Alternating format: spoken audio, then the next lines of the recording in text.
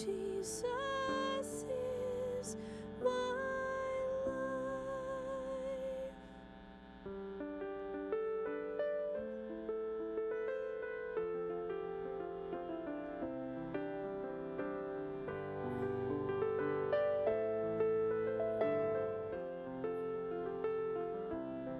I once was lost in darkest night, yet thought I knew the way. The sin that promised joy and life had led me to the grave. I had no hope that you would own, a rebel to your will. And if you had not loved me first, I would refuse you still.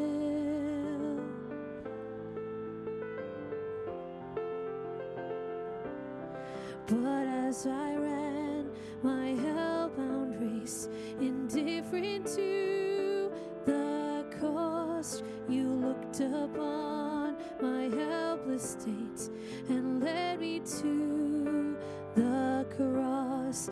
And I beheld God's love displayed. You suffered in my place. You bore the wrath reserved for me. Now all I know is grace. Hallelujah. All I have is Christ. Hallelujah. Jesus is my life. Hallelujah. All I have is Christ. Hallelujah. Jesus is my life. Now, Lord, I would be yours alone and live so all might see. The strength to follow your commands could never come from me.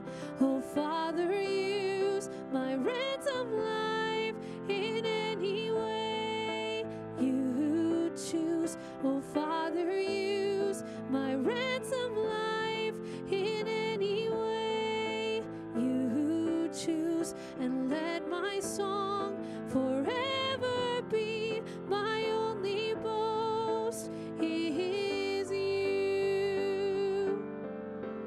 Hallelujah.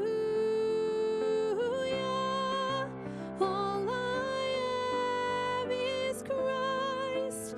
Hallelujah. Jesus is my life. Hallelujah. All I have is Christ. Hallelujah. Jesus is my life.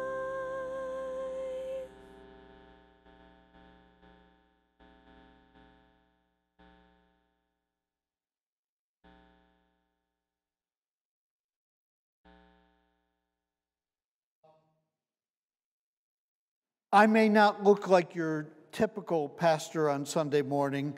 I shared with Joan that I would come the way I normally come to church, and that is wearing a robe. And so I thought I'd just spend a couple moments telling you why some pastors dress this way. It's not that we're endeavoring to be different from everybody else. I have my own personal little phobia about being very informal in church. We want church to be a comfortable place, but we don't want it to be another bar stool on the next seat down. So why pastors oftentimes dress this way is that every profession has its uniform. If you're a farmer, you know you don't wear a three-piece suit out to spread manure. And if you're a fireman, you know what a fireman is going to wear. And if you are a policeman, you know what to expect the policeman to wear. If you're a teacher, you know how you dress for school. And even all these things are changing. This is traditionally what a pastor would wear. In Reformed circles, he would wear, and traditionally it was a he would wear a black Geneva robe.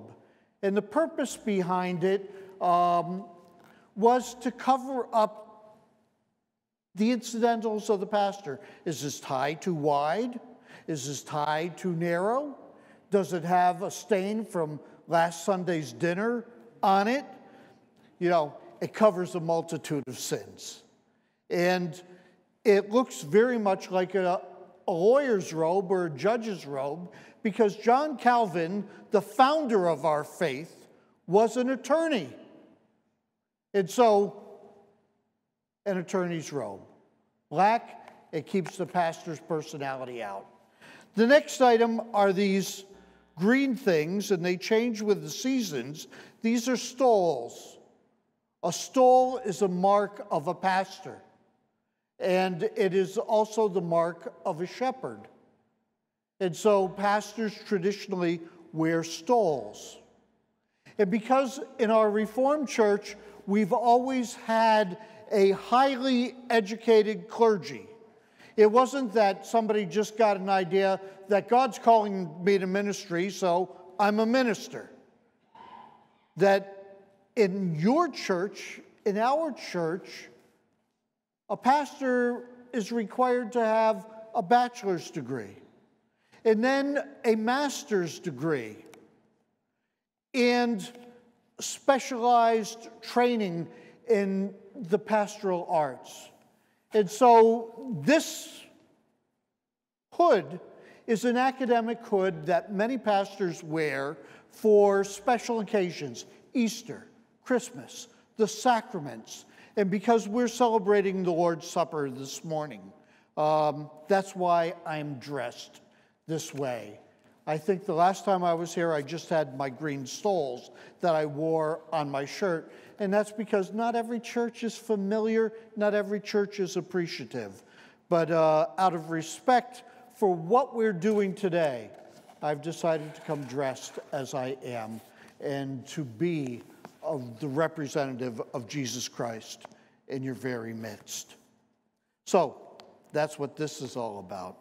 It's a joy to be able to come here, and rather than having someone do all the liturgy for me, I've been accustomed in my ministry to basically take us from the call to worship to the benediction. And so that's what we'll be doing today.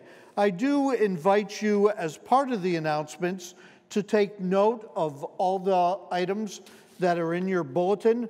Bible School is a one-afternoon event this year at O'Galley Recreation Area in Spring Valley on Wednesday, August 10th. So that's coming up, and the information on how that is organized is in your bulletin. There's a thank you from Corey Moss, and points of need by the Education Committee is in need of members, Sunday school teachers. There are sign-up sheets in the back, and some very kind and loving people have brought some green groceries in the back, which I believe are intended for you. So please take advantage of that this morning. Are there other announcements that are not in your bulletin or that you would like the congregation to be aware of? You're an easy church. We gathered today because today we're used to calling it Sunday, but historically it's been called the Lord's Day because this day is different from all others. And in it, we traditionally have come to worship God. Our call to worship this morning is, "O come, let us worship and bow down. Let us kneel before the Lord our Maker, for he is our God, and we are the people of his pasture.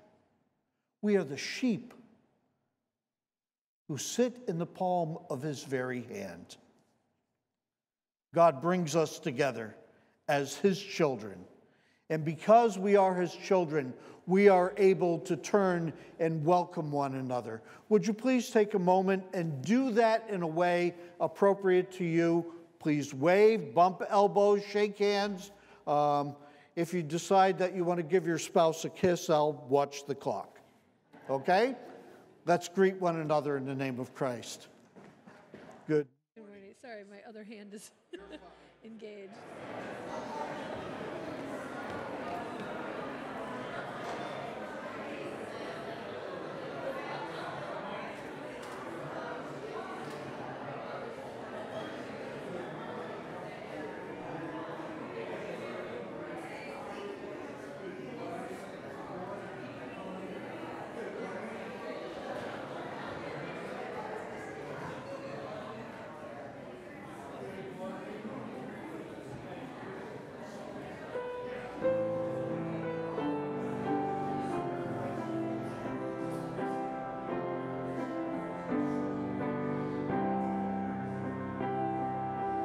Crown him with many crowns, the Lamb upon his throne.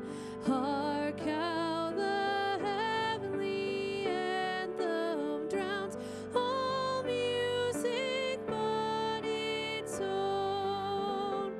Awake, my soul, and sing of him who died for thee, and hailed him as thy matchless King through all eternity. Crown him the Lord of love, behold his hands and side, rich wounds yet visible above, in beauty glorified. No angel in the sky can fully bear that sight, yet downward bent his wondering eye at mysteries so bright. Crown him the Lord of life, who triumphed o'er the grave, who rose victorious to the strife for those he came to save. His glories now we sing, who died and rose on high, who died eternal life to bring, and lives that death may die.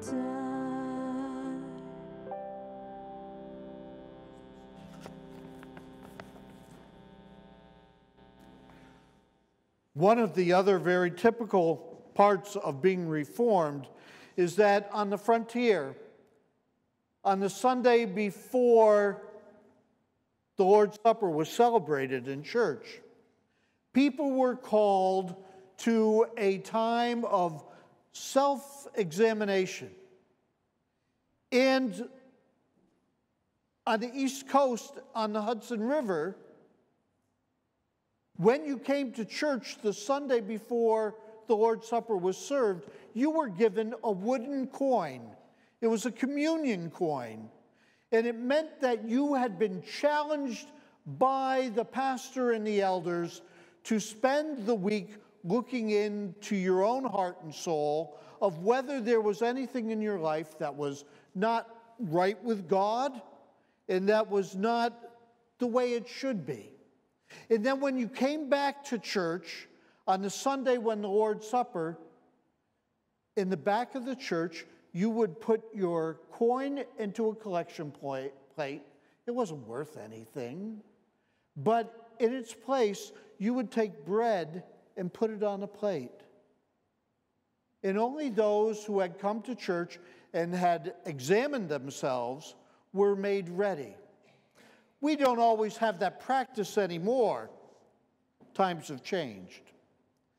But it's crucial for us that we just don't come to this table willy-nilly. That we come with a mind knowing that God has high expectations for his people. But many times, most of the time, well, let's face it, all the time, we don't live up to God's expectation for us. We call that sin. And because even the holiest among us has just the beginning of the walk with Christ that we should have,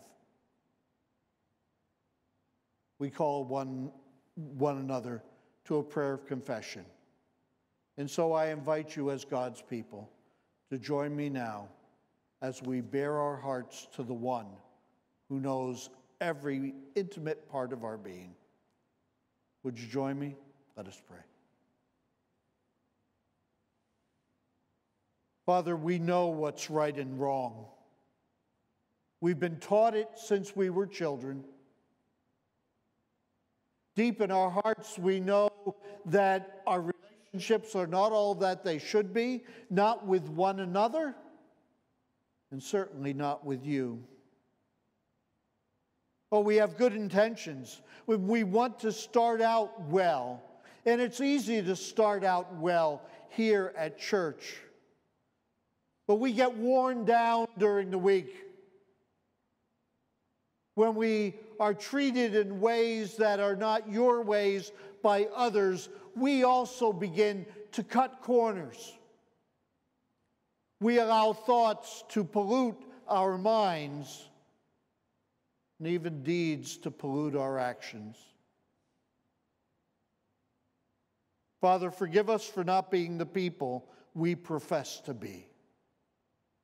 For none of us is, not the pastor, not the elders or deacons, not the Sunday school teachers, none of us. And exactly because that is true, we are believers. That we believe there is a path for sinners. And the Apostle Paul, great leader of the faith that he was, told us he was the foremost of sinners. So, Lord, look deep into our lives. You, for whom there are no secrets, see us as we truly are. Help us to be fully known by you, so that as we come to you this morning, we may lift up all that we're not proud of, all that is polluted and dirty and less than the life Christ calls us to. There's a box in the back for offerings. Lord, we offer to you our hearts. And we know that they're tainted. We know that they're less than pure. But that's what you welcome from us. You welcome us to come to you just as we are. And that's how we come this morning. Have mercy upon your children, upon this pastor, upon this church, that where we are flawed, we might build upon your foundation and be the men and women, the boys and girls that you created us to be. Through Jesus Christ, our Lord, we pray. Amen. The Lord says to us that it's with an everlasting love that I will have compassion upon each and every one of you, says the Lord. I am the one who blots out your transgressions, all for my own sake. I will not remember your sins. So return to me, for I have redeemed you. Believe this gospel, and you are able to go forth and live in peace. In your hymnals, and I'm going to invite you to take them, there is a responsive reading, number 629. Now, in many churches, the Ten Commandments are read before the prayer of confession, almost as a reminder of God's high standard and how far we've fallen from it. But Reformed folk do it a little bit different. We use what Martin Luther called the third use of the law, that once we are forgiven, the Ten Commandments no longer remind us of how far we've fallen short, but give us a star to guide us, a guideline for our lives. And so I invite you to turn to 629 with me. Please remain seated and join me as we remember that God spake all these words, saying, I am the Lord thy God, which have brought thee out of the land of Egypt, out of the house of bondage. Thou shalt have no other gods before me. Thou shalt not make unto thee any graven image, or any likeness of anything that is in heaven above, or that is in the earth beneath, or that is in the water under the earth. Thou shalt not bow down to them, nor serve them. For I, the Lord thy God, am a jealous God, visiting the iniquity of the fathers upon the children unto the third and fourth generation of them that hate me, and showing mercy unto thousands of them that love me and keep my commandments. Thou shalt not take the name of the Lord thy God in vain, for the Lord will not hold him guiltless that taketh his name in vain. Remember the Sabbath day to keep it holy. 6 days shalt thou labor and do all thy work, but the seventh day is the Sabbath of the Lord thy God. In it thou shalt not do any work, thou, nor thy son, nor thy daughter, thy manservant, nor thy maidservant, nor thy cattle, nor thy stranger that is within thy gates. For in 6 days the Lord made heaven and earth, the sea, and all that is in them, and rested on the seventh day. Wherefore the Lord blessed the Sabbath day and hallowed it. Honor thy father and thy mother, that thy days may be long upon the land which the Lord thy God giveth thee. Thou shalt not kill. Thou shalt not commit adultery. Thou shalt not bear false witness against thy neighbor. Thou shalt not covet thy neighbor's house. Thou shalt not covet thy neighbor's wife, nor his manservant, nor his maidservant, nor his ox, nor his ass, nor anything that is thy neighbor's. This is the word of God and the challenge for his people. Let's give him the glory by standing and singing the Gloria Patri.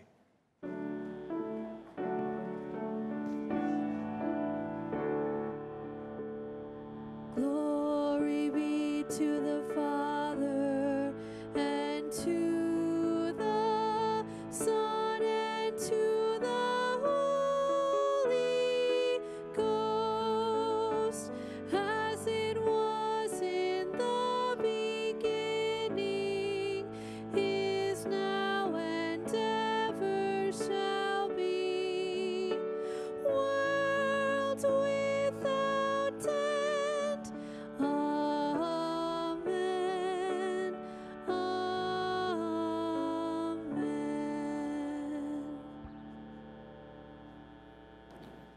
As I mentioned earlier in the service, there is a collection box in the rear of the sanctuary.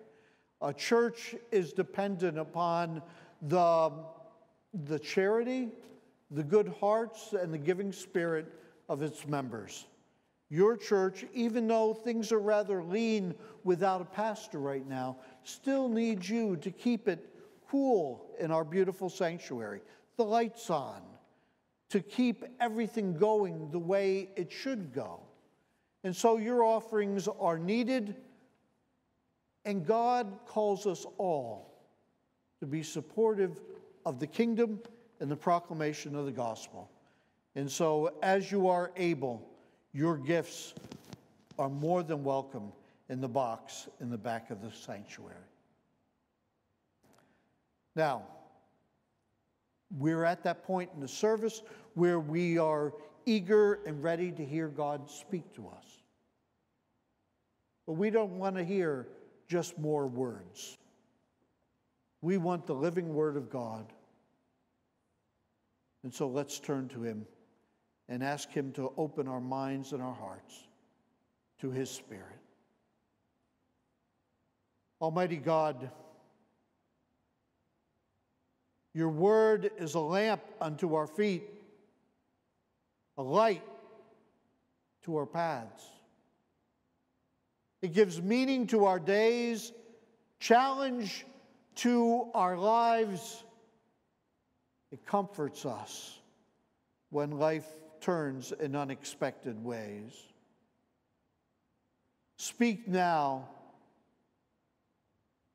that this congregation may not just hear one pastor's opinions, but hear your Spirit speaking to our hearts in a way that we need to hear, through Christ Jesus our Lord. Amen. Many times we put the pastor and the scriptures up on a pedestal. That's why this platform is up so much higher. And besides, I'm only 5'4", so you want to be able to see who's speaking to you. But we need to bring God's word down to us where we can understand it. And so symbolically, rather than reading from a pulpit, I bring God's word down to you. And in the midst of you, I invite you to hear His holy word. Our first reading is from Hosea. It is not a PG reading. It's meant for mature people. And when I begin to read it, you'll understand why. From Hosea chapter 1, 2 through 10.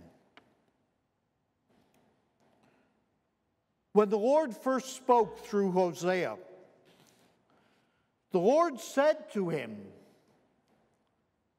"Go, take for yourself a wife, but take for yourself a wife of whoredom,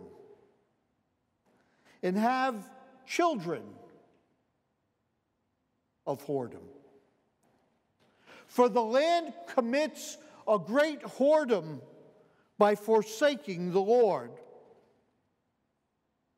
So Hosea went and took Gomer, the daughter of Diblaim, and she conceived and bore him a son. And the Lord said to him, "Name him Jezreel, for in a little while I will punish the house of Jehu for the blood of Jezreel. And I will put an end to your kingdom of the house of Israel. On that day I will break the bow of Israel in the valley of Jezreel." Well, his wife conceived again, and this time bore a daughter. Then the Lord said to him, "Name your daughter Lo Ruhamah, for I will no longer have pity on the house of Israel. I will no longer forgive them. But I will have pity on the house of Judah, and I will save them by the hand of the Lord your God. I will not save them by the bow, or by the sword, or by war, or by horses, or by horsemen. And when Gomer had weaned Lo Ruhamah, she conceived and bore Hosea another son. Then the Lord said to him, name your son Lo Ami, for you are not my people, and I am not your God. Yet the number of the people of Israel shall be like the sand of the sea, which can neither be measured nor numbered. And the place where it was said to them, you are not my people, in that place it shall be said to them, you are children of the living God. This is the uncomfortable word of the Lord. We hear in Timothy that all Scripture is inspired by God, good for teaching, even when it is hard and hurts. Our second lesson this morning that goes along with it is from Colossians. In the second chapter, beginning at verse 6 and reading through verse 15.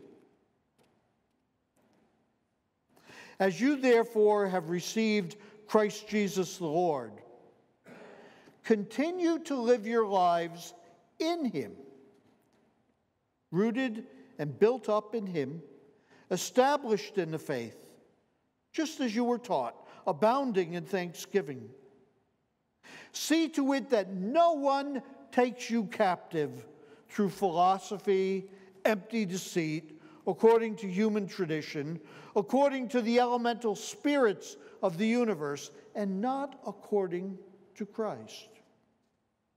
For in Christ the whole fullness of deity dwells bodily. And you have come to fullness in him, who is the head of every ruler and authority. In him also you were circumcised with a spiritual circumcision, by putting off the body of the flesh in the circumcision of Christ, all when you were buried with him in baptism. But you were also raised with him through faith in the power of God who raised him from the dead. And when you were dead in trespasses and the uncircumcision of your flesh, God made you alive together with him when he forgave us all our trespasses, erasing the record that stood against us with its legal demands. He set this aside, nailing it to the cross. He disarmed the rulers and the authorities and made a public example of them, triumphing over them in it, his holy word. This is the word of the Lord. May it be blessed and be a blessing to us, God's people. On my drive over this morning on Highway 94, traffic was a bit heavy, which surprised me on a Sunday morning. And I began to think, this is the season on this last day of July when families are starting to grab their last bit of vacation. This is the time of the year for family trips. And they can be wonderful. Or as I well remember, they can be real workouts. We have family in Western Michigan, and we would always take a week or two of my vacation, and my wife's a teacher, so she had the summers open, and we would pack up the car, our 3 children, and basically go to see Grandma and Grandpa in Lake Michigan. And because Lake Michigan is a little bit unpredictable, you didn't know whether to wear shorts or long sleeves and sweatshirts and all that stuff. So we had to bring everything, including the kitchen sink. And I would constantly say to my wife, why are we bringing all this junk? Most of it we didn't use anyway. And I'd moan and groan and grump, and even though we had a caravan, cramming it all in there, getting room for the kids, and so she finally got sick and tired of hearing me, and she said, why don't you just shut up and push it all in there? That's what happens in the parsonage when you're not looking. So those trips can be real workouts, because if you don't plan well for them, every town brings a plea, and our children are 3 years apart. There's the Golden Arches. Can we stop at McDonald's? Are we there yet? I wonder if that motel has a swimming pool. You know the route. I think it's also inevitable that no one needs a bathroom until you're 5 miles away from home, and the next bathroom is 20 miles away. The antidote? Good planning. Lots of activity packs for kids, as well as games looking for different state license plates. I spy with my little eye, and the kids can be looking out for what's green or what's brown or what's yellow. Today it's a bit easier with DVD players in the back headrests, in the back seats, the abundance of technical gadgets to keep a road-weary child entertained. And I think we would do well to learn from those summer excursions when it comes to our own spiritual lives. You see, we're all on a journey on our way back to God. Especially here in church, we believe there is a heaven. And eventually, all of us want to get there, but none of us want to go there today. But the problem is that we sometimes act like we forget that fact of faith. There's an old black spiritual that sings, "This world is not my home. I'm only passing through." I wonder if modern Christians still believe this. I wonder because we don't always live like we believe that this world is not our home. Most of us, and I certainly number myself among that number, have pretty good lives, but many do not. We're told that so many people illegally enter America. Why? Emma Lazarus was a little Jewish girl in New York City in the last century who wrote the poem, The Great Colossus, that is carved into the base of the Statue of Liberty. Give me your poor, your huddling masses, yearning to breathe free.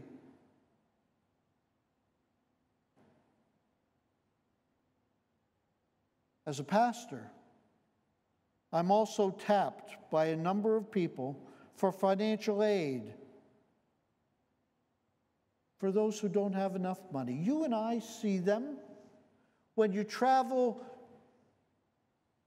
in any of our larger cities and even our smaller cities. You'll find people looking for money at the malls. Just this past Thursday, I went to the St. Paul Saints baseball game, and there was somebody pounding on a drum as we went by at the end of the game with a bucket for contributions. There's another man playing a saxophone on the street with his case open, hoping that we would kick in $1 or so. There was a scraggly-looking man with a beard with a sign that said, "Homeless veteran needs help."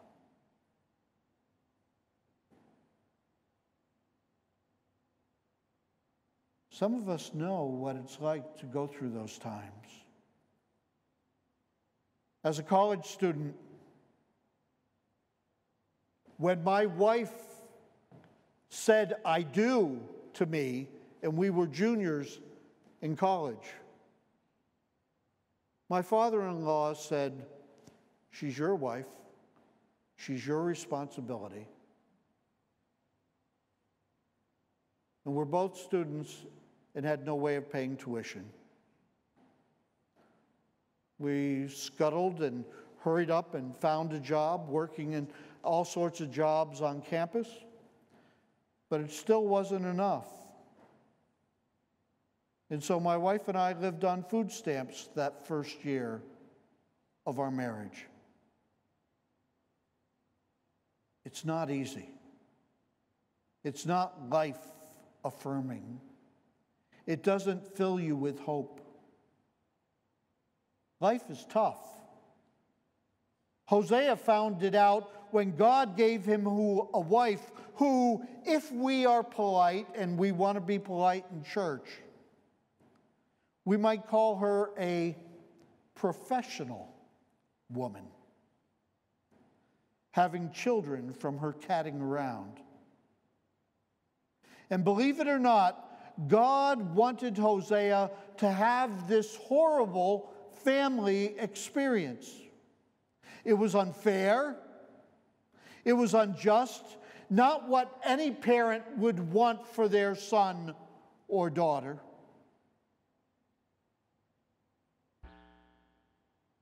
Yet Colossians reads, "Continue to live your life in this God." Nobody ever told us that we'd like what God gives us. No one ever told us that we wouldn't be wounded and hurt even when we did the right thing. That's tough. We just had classes exams, and one of the students, Zach DeWitt, I know your search committee has been looking at, and he's been looking at you. And he finished up his exams, and he did well. But one of the questions that always used to be asked, they put the seminary student in the pulpit, and the congregation would be filled with pastors and elders. And one of the standard questions in the 1800s was, "Mr. Peake, would you be willing to be damned eternally to hell if by going to hell you would glorify God? Would you be willing to spend all eternity in perdition if that would glorify your Lord and Savior, Jesus Christ?" That makes you think, doesn't it? God's intent is not to fill our pockets with dollars. It's not, his intent is not necessarily to make us smile for the 70 that the Lord assigns to us. But it's that sort of dedication When a student can say, yes, if I had to go to hell to glorify my God, I'd be willing to go. It's that sort of dedication that yields results. Maybe not short term, but in the long view. We've heard about those who have died for their faith. We call them martyrs. And no martyr relishes pain or death, but they endure both because they're committed to something greater than their own comfort, to someone greater than the pain or even death itself. Will you continue to live your faith in Jesus Christ even when it costs you something? That high cost certainly gives us pause. Remember the Old Testament story of Job? He was the good guy that did everything right, and yet Satan wanted to put him to the test. And so first he takes away his health, and then he takes away his children, and he takes away his wealth, and he leaves him sitting on a pile of ashes. And Job's wife sees his anguish and urges him, curse God and die. Put an end to all this.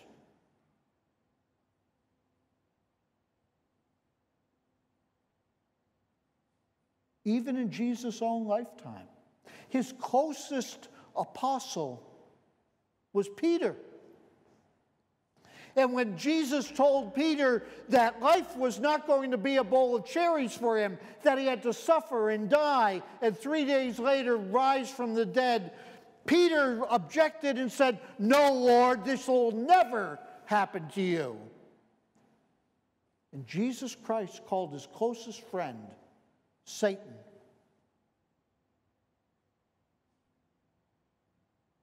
When spouses and even best friends try to give you second thoughts, Paul urges, see to it that no one takes you captive.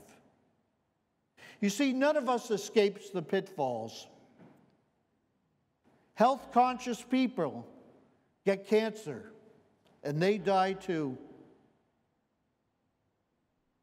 There was a lady in my church in Buffalo Center who would not touch a drop of alcohol for anything. And yet she developed cirrhosis of the liver. Your kid may be vaccinated, but catch a deadly disease from another child who wasn't. In my ministry, I've buried a 58-year-old motorcyclist who was killed by a distracted driver who was checking her cell phone and crashed into him head on. None of this is fair, and yet all of it is horribly real. These are the details that sow doubt, undermine faith. These are the details that destroy hope. And yet, in the face of all of them, God made you, he writes to the Colossians, alive together with Christ when he forgave us all our trespasses. You see, God sees this world with different eyes than ours. He invites us forward in life even when that move is painful to us, when it doesn't make sense to our minds. Sin has a way of complicating this world, but God's work is forgiveness. Forgiveness for you, forgiveness for me, forgiveness even for our church. And all the inequities and injustices and wrong outcomes that are so easy for us to see because they're on the front page of our newspapers. God made us alive with Christ to bless this incomplete world and to call everyone to that world that is still in our future. So we're on this journey. Is the Reformed Church in America perfect? Not by a long shot. Is First Reformed Church of Baldwin, Wisconsin perfect? Not by a long shot. Is any one of us the people that God created us to be? Not by a long shot. You see, we come to this table not to say that we are in good graces with God. We come to this table not because we deserve it, but the Lord says, come because He knows we need it. If everything in your life is right, if the only next big thing in your life is to go home to be with the Lord and you don't have any sin or any darkness in your life, that table is not for you. But if you're a flawed human being like me, if your church is not all it's cracked up to be, whether on the large scale of the denomination or the small scale of our local congregation, if God is still working on you, He wants to give you the strength to do it. And that's why we come to this table. We are still on the journey. Baldwin is a lovely town. I enjoy coming here. But it's not heaven. And neither is Minnesota, where I live. And neither is Iowa, where I conducted my ministry. We are all on a journey. And this bread and this cup are intended to strengthen us to finish what God has begun. Let us pray.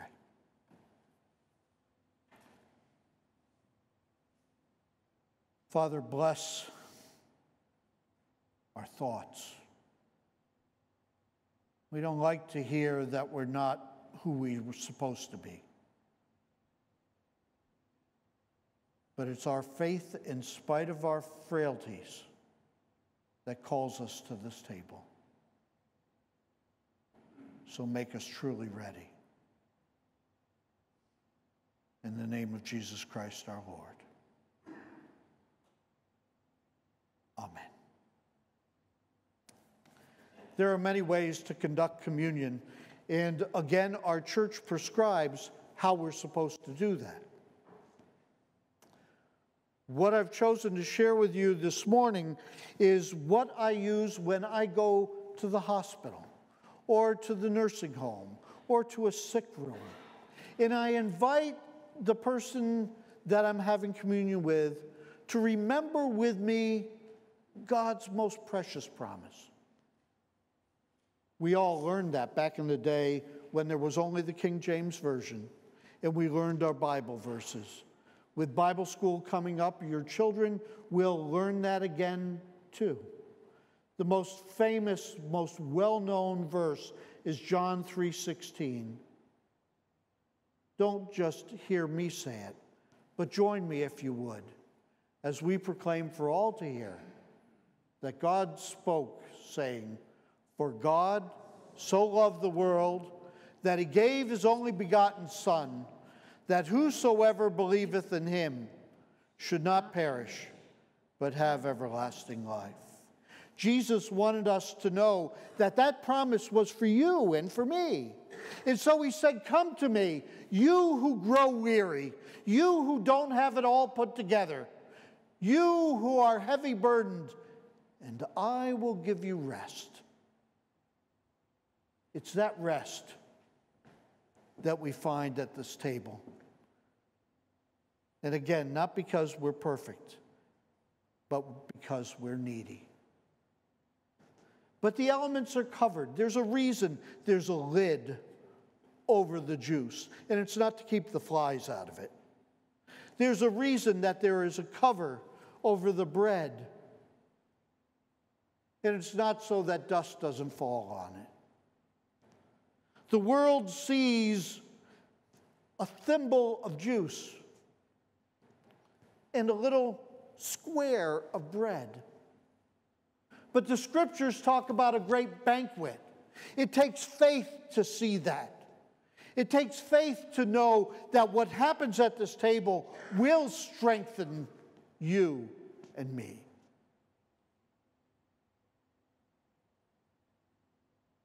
The church has confessed its faith in many ways. One of the earliest known creeds was simply, Jesus is Lord. The church has grown a little bit more sophisticated over the years and has formalized our confession of faith in the words of the Apostles' Creed. In a moment, you will see it on the screen in front of you.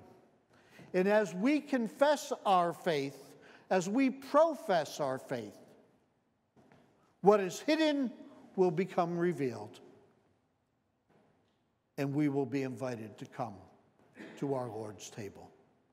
And so if we could have the Apostles' Creed on the screens, please, and I invite you to confess it with me. I believe in God the Father Almighty, maker of heaven and earth, and in Jesus Christ, his only Son, our Lord, who was conceived by the Holy Spirit, born of the Virgin Mary, suffered under Pontius Pilate, was crucified, dead, and was buried. He descended into hell. The third day he rose again from the dead. He ascended into heaven and sitteth at the right hand of God the Father Almighty. From thence he shall come to judge the quick and the dead. I believe in the Holy Spirit, the Holy Catholic Church, the communion of saints, the forgiveness of sins, the resurrection of the body, and the life everlasting. Amen. And God makes it all available to us. There wasn't a whole lot of hoopla around that first Lord's Supper.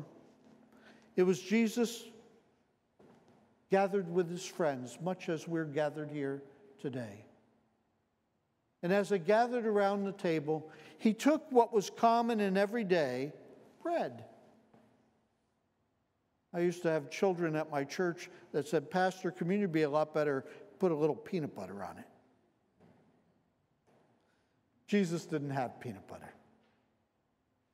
So he took what he had and he gave thanks to God. And after he had thanked the Lord, he broke the bread. And he gave it to them. And he said, this bread is the communion of my body, which is broken for you. Take and eat all of it in remembrance of me. And when they were finished with the supper, he took the cup and he gave it to them, saying, this cup is the New Testament, the new covenant in my blood, which is poured out for you and for many for the forgiveness of sins. Take and drink all of it in remembrance of me. In a moment, the elders will come forward, and when they do, they will stand here on either side of the center aisle with bread and cup. What we invite you to do is to take the elements from them and eat and drink, and then place your cup back into the tray. And then after they have served you, I will serve them and Cassie, and we will all commune together. there also happens to be on each of the trays a little plastic cup with gluten-free wafers for those of you who need that ability. There is something for all God's people here. And so I invite you to come forward. Elders, if you would at this time, for all things are now ready.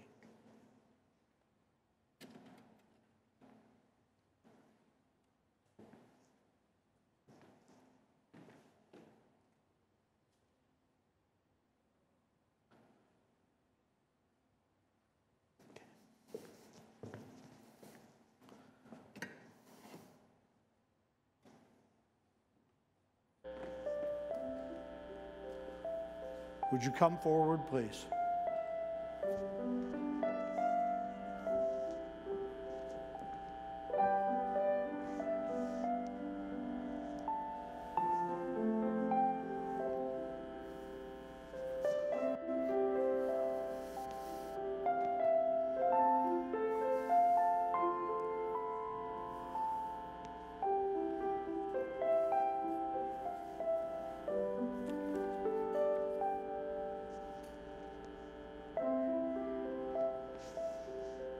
Just as I am without one plea, but that thy blood was shed for me, and that thou bidst me come to thee, O Lamb of God, I come.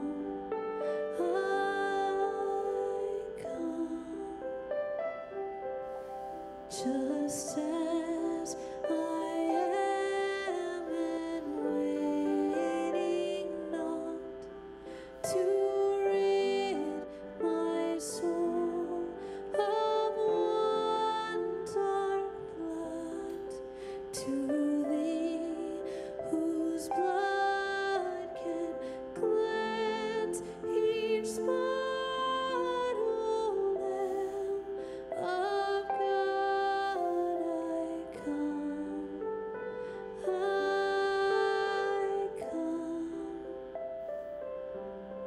Just as I am poor, wretched, blind, sight riches, healing of the mind, yea, all I need in thee to find, O Lamb of God, I come.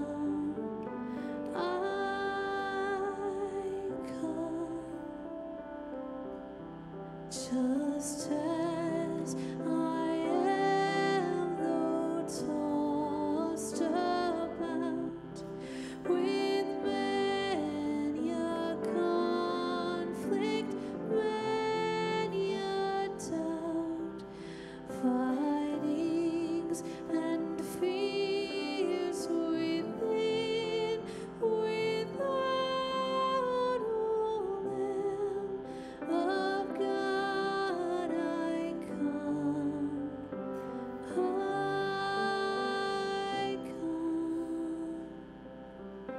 Just as I am, thou wilt receive, wilt welcome, pardon, cleanse, relieve, because thy promise I believe, O Lamb of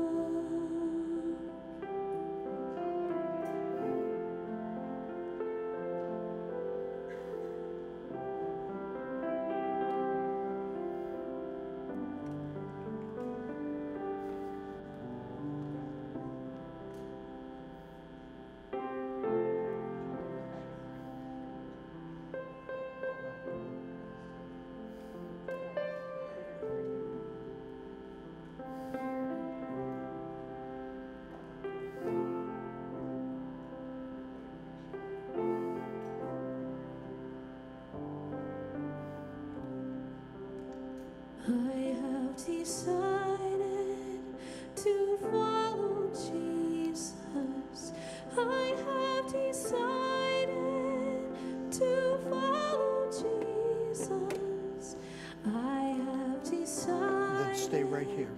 to follow Jesus. No turning back, no turning back. The world behind me, the cross before me. The world behind me, the cross before me. The world behind me, the cross before me. No turning back, no turning back. Though none go with me, I still will follow. Though none go with me, I still will follow. Though none go with me, I still will follow. No turning back, no turning back. Will you decide now to follow Jesus? Will you decide now to follow Jesus? Will you decide now to follow Jesus? No turning back, no turning back.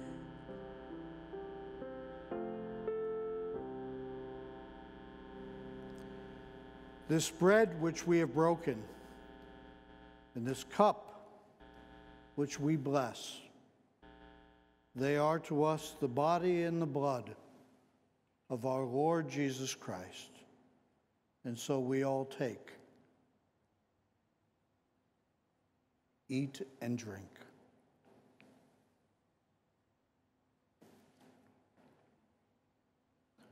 Lord, now lettest thou thy servants depart in peace, according to thy word, for our eyes have seen your salvation, which you have prepared before the face of all peoples, a light to lighten the Gentiles, and the glory of your people Israel. Brothers and sisters in Christ, let us pray. Father, as we've come needy and needing your help, we know that there are members of our number who also stand in need of that help. They are the aged. They are the sick. They are the folks who are unable to be here today. They are the church where we gather in worship here in Baldwin. But they are the church so much larger than what we see on any given Sunday morning. Father, you know the confusion and the dissension that fills our denomination right now.